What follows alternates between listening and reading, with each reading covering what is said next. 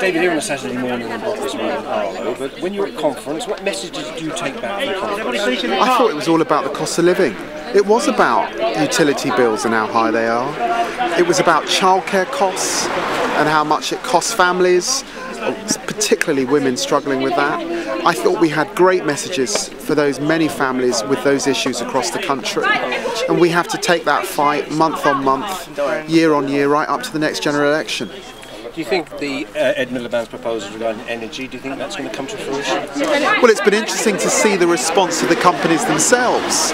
Let's see where we get to. But I think it is right to say, look, if I become Prime Minister, I've got to do something about gas and electricity bills spiralling out of control, companies taking huge profits, and the British public, I think, are responding and saying, yes, thank you very much. We need a freeze on these bills. Because when we're talking about the cost of living, do you find in your own constituency and when you travel around the country, there are people just saying, my money, whether it's £100 being spent in Tesco's, they're saying, what?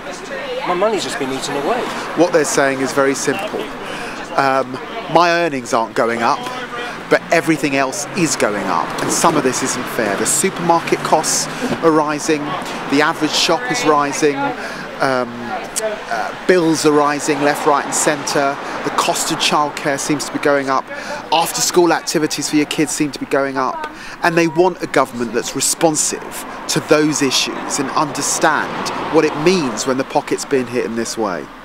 Thank you very much.